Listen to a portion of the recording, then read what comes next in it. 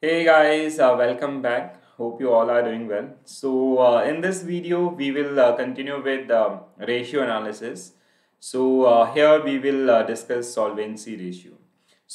Guys, whenever we talk about solvency ratio, it generally represent the long-term viability of a company or a firm.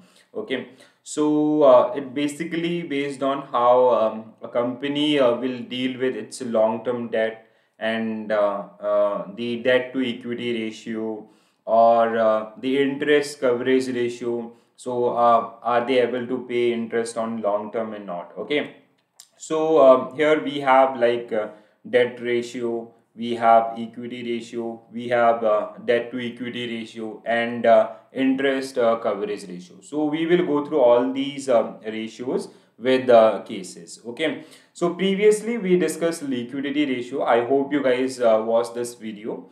So where we discuss these particular ratios like net working capital ratio, cash, quick and current ratios, asset S ratio, and we also solve some cases based on these particular ratios. Okay, so now time for solvency ratio. So now the question is, what is solvency of any organization or any firm? So solvency means a long-term viability of an organization. So how any specific organization will deal with its long-term debt or the long-term debt to equity or the amount borrowed by that particular organization, how they'll pay in long term and all. So with the help of solvency ratio, you can calculate these particular things. Okay, so solvency ratio are used for determining the viability of an organization in long term, or in other words, it is used to determine long term viability of an organization. Okay, so basically we are studying the long term debt versus the capital or the shareholders equity in an organization. Okay, we have a number of ratios here as well. So debt to equity ratio, we'll discuss debt ratio, equity ratio, and interest coverage ratio. So we will start with debt to equity ratio. So total debt and divide by shareholders equity. Okay, so first one is debt to equity ratio. So debt to equity ratio is one of the most common debt solvency ratio. It represented at debt divided by equity ratio. So the formula is debt to equity ratio, long term debt divided by shareholders fund, or total debt as liability. Okay, so we already discussed this thing while we study the convention of accountancy or the concept of accountancy. So let's say if you started some XYZ business and you contributed, being a owner, you contributed 5 crore rupees. So that 5 crore rupees or that owner's amount is liability for that particular XYZ company. Okay, so total liability or uh, um, the shareholders equity in that particular fund. So with the help of cases, so it will give you better understanding. Okay, so there is a company, let's say this company is ABC Limited. So this ABC Limited total liability is 1 lakh rupees, and total equity is rupees or 2 lakh 50,000. Okay, so now you know the formula. So we have total liabilities divided by total equity. So liability is 1 lakh and equity is 2 lakh 50,000. So outcome is 0.40%. So that is debt to equity means basically with the help of solvency ratio you are identifying the long term visibility about any company or the overall viability of a company in long term. Okay, so like when you do the fundamental analysis, so you can use these particular ratios. So this way you can calculate debt to equity ratio. Even you can practice more cases based on like examiner, they can give you cases based on like they can give you multiple entries about liability or multiple entries about equity. You have to just add these liabilities and equities. Then the formula is total liabilities divided by total equity. So you'll your outcome will be debt to equity ratio for that XYZ organization. Okay. Next one we have debt ratio. So here basically you are calculating the long term debt of an organization. So debt ratio is a financial ratio which is used in measuring a company's financial leverage.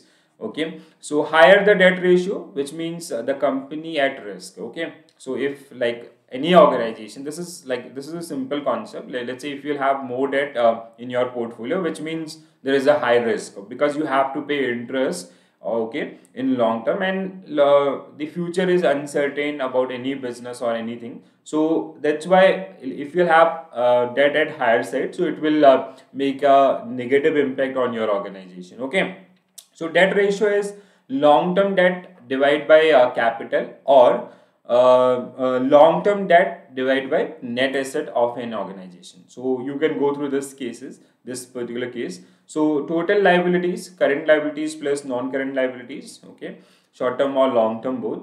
So total liabilities for the given organization is 1,10,000, and total asset, current plus non-current, or the short term plus long term, is 2,45,000. Okay, so you know the formula. Debt ratio is total liabilities divided by total asset. So your outcome is 4.5 0.45 in this particular case. Again, like as I told you when we discussed the liquidity ratios, so the only thing you need to know, that is first one is you need to remember these formulas. Okay, so you can make a chart, and another thing is you need to do more practice.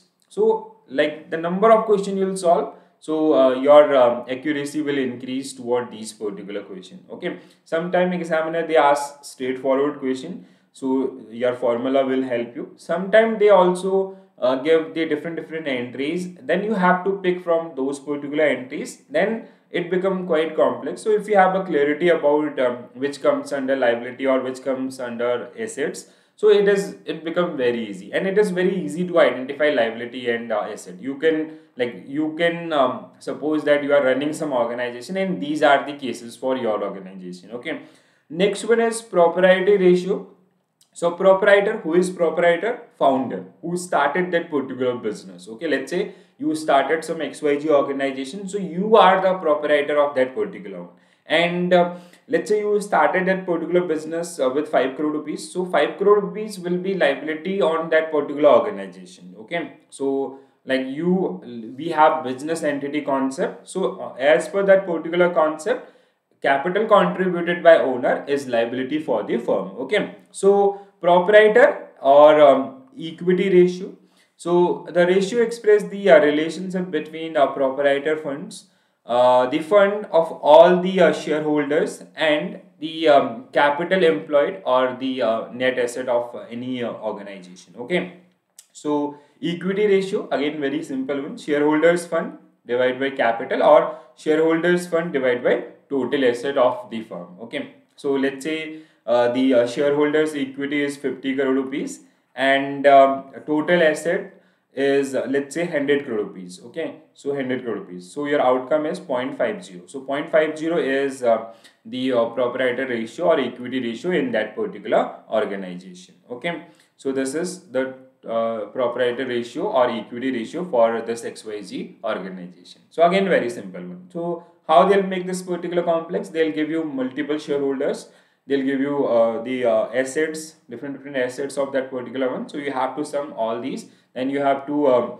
identify total shareholder and total asset of that particular firm, and you can calculate that equity ratio. Okay, so equity ratio or proprietor ratio is shareholders equity, so which is 50 crore in our case, and total assets, which is accumulated asset, are 100 crore rupees. So your ratio is 0.50. Next one, final one under solvency ratio, interest coverage ratio. So interest coverage ratio is used to determine whether a company is able to pay interest on the outstanding debt obligation or not. Okay, so let's say if there is an organization who is raising funds from the market, so if you want, being an investor, if you want to check this company is able to pay out the interest on for these upcoming 10 years or not, so this interest coverage ratio will help you. Okay, how you will calculate? Interest coverage ratio is EBIT, so which is earning before income taxes. Okay, income and other taxes, and divide by interest on long term debt obligation. Okay, so you can go through this case. So here, like, they can give you the exact number, like earning before tax and income, or the interest payment, or even they can give you multiple entries. So there is no use of this one, there is no use of this one, this one.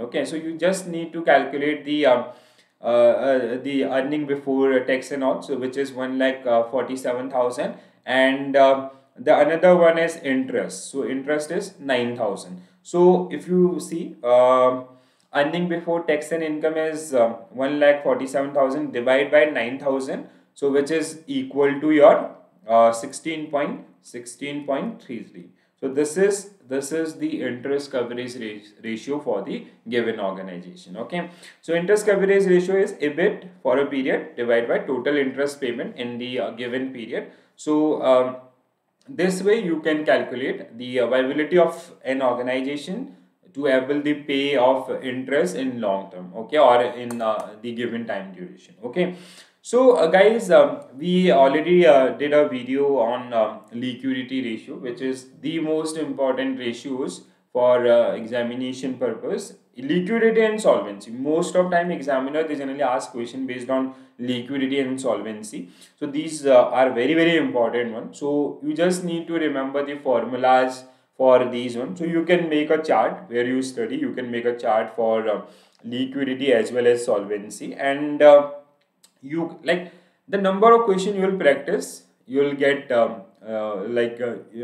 your proficiency on these particular terms will increase. Okay, so practice lot, practice more and more question based on these ratios. Even I'll after the completion of these ratio series, I'll come with a number of question based on ratio analysis. So I'll come with mixed question, so that will help you to improvise your score in liquidity analysis. Okay, so the only thing till that time I would say ki, just go through these particular ratios, make a chart, make a notes, or try to remember these particular formulas. Okay, so you cannot go for the rectification things, just practice more question based on these particular ratios, so you will be able to answer multiple questions in upcoming time. Okay, so if you like the video, please do share with your friends, and do tell subscribe this channel, so they can also watch these videos. So this is it from my side. Thank you for watching this video. Bye bye, take care all, have a nice day. Thank you.